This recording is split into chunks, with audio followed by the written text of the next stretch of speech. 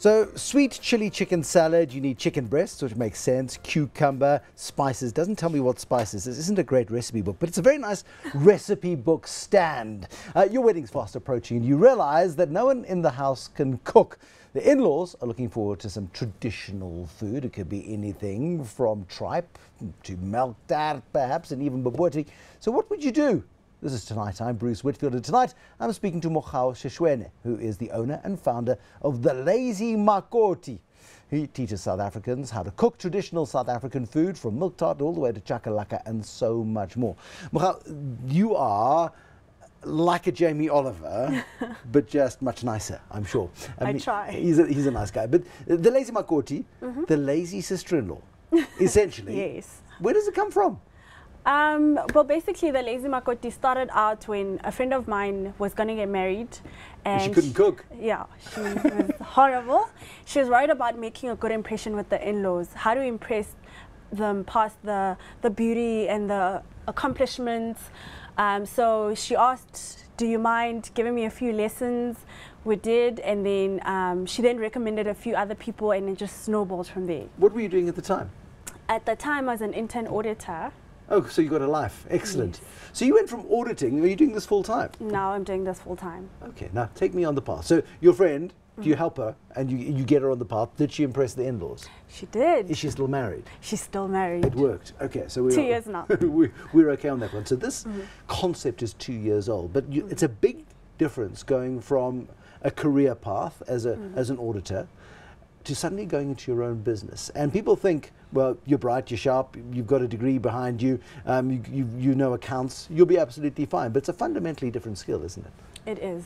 I think starting your own business is a challenge. Every single day is different, and you learn as you're going along. Okay, so you did that. Yes. Where have you gone? Because we hear so much about incubators that are starting up. And if you're cynical and you're old, but like me, you go, oh, what impact are these guys having? But you've actually been through a couple of processes that have taken you on a path to running this business. There was a thing called Lean Jump. It was SAB Kickstart, Edge Growth, together with the Hookup Dinner. And we went there, we did a pitch, and then thereafter they selected a top 10. We went through a mentorship program for about 6 months, and then at the end of it I won and got a prize money of 150k capital. Nice startup capital, absolutely right.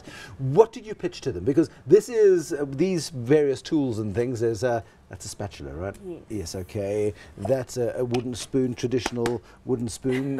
So you got into kitchen implements, and we'll talk about that in just a bit. But it started off purely as giving cooking lessons.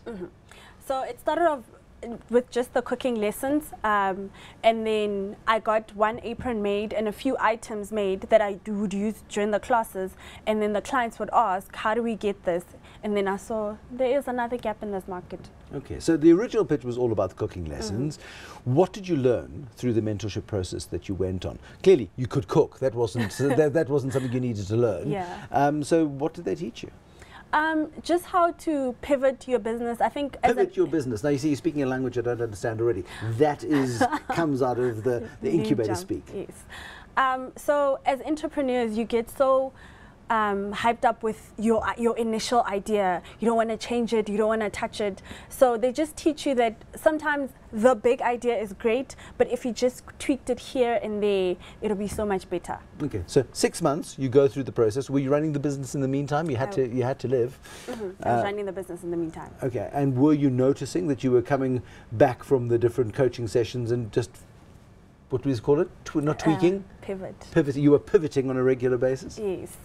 Because initially when I went through the program, my only target market was the working woman, the modern girl who just wants to learn how to make traditional South African food. And then with that, I found that there is another market that is the domestic helper. So some of these ladies don't necessarily want to learn themselves. They want to bring a helper who will learn. Yeah. Okay, so and has that become a nice sideline too? It's become a great sideline. Okay, so that's the focus of the business, is the cooking lessons. What started the passion for cooking? What got you going? I have been cooking for a long time, since I was 12. My father is a pastor, so you can imagine at my house there's always someone there. If you come to my house, we will feed you. We cook a lot. Okay, so and you started off cooking traditional food. That's the main emphasis of the Lazy Makoti, the traditional South African food, because there are plenty of other places you can go to learn, say, Italian or Asian cuisine. But where do you go if your mom never taught you how to make pap? And pap's quite easy, isn't it? It is. I hope so. As I remember from a long time ago. When you made it. When I made it, yes, and as long as you. And I think burning the stuff, burning the pap on the bottom is good. It gives it gives a nice flavour. You see, we're absolutely fine. If you like the fine crumbs, you've got to do a little bit more. I remember. Oh, yay, Bruce. Vaguely, I'm there. Now. You then diversify this business. You go from the cooking lessons, and and how many of those are you doing a week? Are you doing a crowd of 100 at a time, or are you doing one-on-one lessons? How's that working? I do one-on-one lessons. These are house calls, so you would book a session, and then we'll talk about a lesson plan, and then I will come in the comfort of your own home. We will do the lesson. Do you judge people's kitchens? No, of course not. Okay, just checking, because otherwise it's embarrassing. Are people open to have you coming into their homes? I mean, as South Africans, we're kind of suspicious of our neighbours. We're not always as welcoming as we could be. People have been very open. I think when you need the lesson, you need the lesson. If you need help, you'll do anything. Yeah. And how do you figure out what an appropriate price point is? Because your time is valuable, and it's not about the time you spend in the house. You got to get there. You got to prep. You got to brief. You got to do all of these things. If it comes down to just the 1 hour lesson or the 2 hour lesson, how do you price it? That was also something that the Lean Jump program helped with. What is the appropriate price that a South African would be paying, and they won't think, this is too much. I charge $4.50 per lesson. I mostly do around the Joburg and Pretoria areas. So the client would then buy the ingredients. So what I'm charging for is my time. It's for your time. Yes. How then do you grow this business? Because it's the Lazy Makoti. It's not the Lazy Makotis. You don't have. Do you have a troop of Lazy Makotis or formerly Lazy Makotis who are in support? How do you grow this business beyond just yourself? Because that's always going to be the risk, that you have a finite amount of time. Yeah. There is a price point at which you can charge, and once you're busy, you can't really grow the business. Well, with the... How do you pivot that? You learned a new word. I'm learning. I mean, use pivot as often as possible. So with some of the prize money that I've won, I'm looking to have premises where I can have more than one person at a time. So I'll be able to take on group sessions, and I am training a few people to do the classes as well, because I get calls from people from the KZN, from Limpopo, who also want the lessons. And the corporate market surely is good for this as well, because people are always looking for new ways, for team building, for all of that sort of stuff. Is there a market there that you've tapped into yet? There is a definite market there. The other market is I've done a few lessons with tourists who say every time they travel, when they get to a new country, they'd like to learn about the food indigenous to that country. So that's also a great target market that I'm looking into. And for the price of a meal at Kramadulas, if it's still open, you can learn to do it yourself. You know, yes. Absolutely. Now, when it comes then to extending the brand, the Lazy Makoti brand, you're going into a very competitive space. York, for example, the guys who do the breadboards and the wooden kitchen tools are everywhere. Clicks, you go in, they're absolutely everywhere. Then you've got the Jamie Olivers and the lady with the syrupy voice. What's her name? Nigella Lawson. The syrupy voice. She is syrupy. Well, she tries very hard. Maybe it's honeyed, not even syrupy. Nigella Lawson, who have extended their public personas into equipment. How do you then make a meaningful impact with what you're producing? Because this is bamboo, isn't it? It's bamboo. So the one thing I'm absolutely proud of is that everything is locally produced. It's produced in a township called Mamelodi in Pretoria. So that's the one thing I'm proud of, and the one thing I'm hoping South Africa will get behind. Because it's one thing for me as an entrepreneur to want everybody to support me, yet I am getting the stuff made for a fraction of the cost in China. And I really could have done that, but I am very big on the impact that I will have on other people's lives as well. Okay, so it's Mamelodi sort of made. Mamelodi's, where do the resources come from, the raw materials? Because do we have a bamboo market in South Africa big enough to serve this? They get the wood in town in Pretoria. Okay. Yeah, It's probably from elsewhere. But the point is, you're going into this market. Now, distribution, of course. And it's the moment you've got a retail product, you can do it via your courses and you can have the sideline and the suitcase of stuff.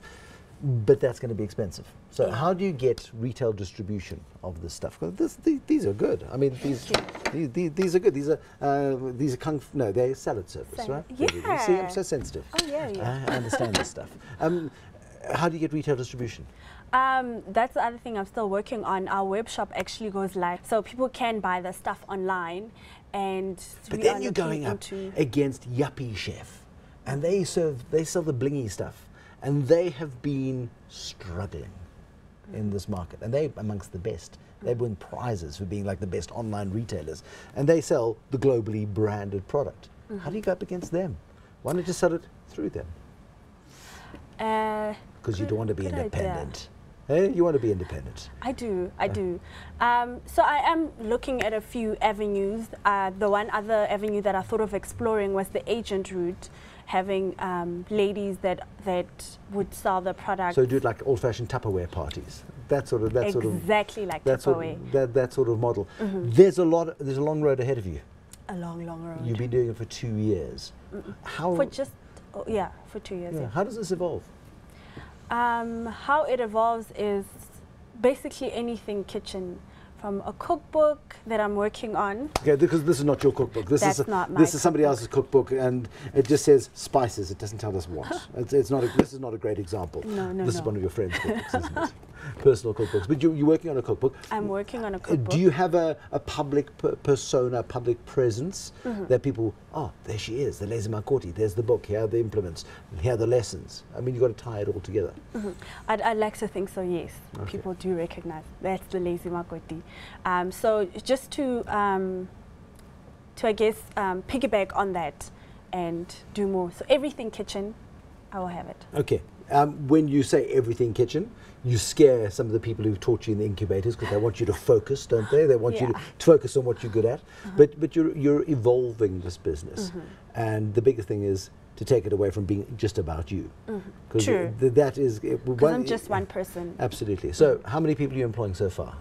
So far, we're just employing 2 people and 1 freelancer. Wonderful. But I've got a funny feeling about this. I've got a funny feeling. I think this has got legs. I think you've got what it takes. Good luck with the products. Good luck with the lessons, because I think that is going to be really good. You must talk to somebody called Jenny Morris. Jenny Morris is very famous, and she's on DSTV, and she's got her own shows and all of that sort of stuff. Where do you get that inspiration from? I guess from everyone else that's done it. There's a lady called Dora Sitole. She's been doing it. Siebers, who started off on a local TV, and now she's on the Foot Network. So, yeah. Okay. What's the simplest recipe you can teach me without the ingredients? Chakalaka. Chakalaka. Give me a demonstration. Do you like air guitar? Give me a chakalaka demonstration. What do I need? So all you need is an onion, red pepper, yellow pepper, green pepper. Right. Dice that, and then. How big are the pieces? Just about that. Tiny pieces. Tiny pieces, and then you fry that in oil. What kind of oil? Olive oil. Olive oil. Got to be olive oil. Yeah. Healthy. And then you fry that, and then you add your curry powder. Yep. A teaspoon of curry powder. Okay. And then you fry that, and then you grate your carrots. Yeah. And then you chuck that in there. You fry that. How long am I cooking this for? You are cooking this until the onion is done. Yeah. Then you add your carrots. Right. And then you fry that until that's cooked. Right. And then you add your tomatoes. Yep. Or tomatoes even. Yep. Tomatoes. Yes. And then you add your stock cube. And then you add your baked beans. And then you cook for a further 10 minutes. And that's it. Within 25 minutes, I'm done. Real easy. There we go. Even I can manage that. Thank you for a chakalaka lesson. Mogau Seshoene is the owner and the founder of the Lazy Makoti. As you can hear, she's the furthest thing from a Lazy Makoti you will ever find. From auditing into an enterprise that has been boosted by some of the great incubators, including SAB, Kickstart, and others who've worked together. The hookup dinner, we had the hookup dinner here the other day as well, talking about just creating the networks, creating the opportunities, creating opportunities for people to say, Corporate career, thank you so much. Love the big paycheck, but you know what? You can keep it. I've got bigger plans. That's what the world is all about. Thank you for watching. There'll be more cooking show tomorrow. It might not be about cooking, but it'll certainly cook, if you know what I mean. Good night.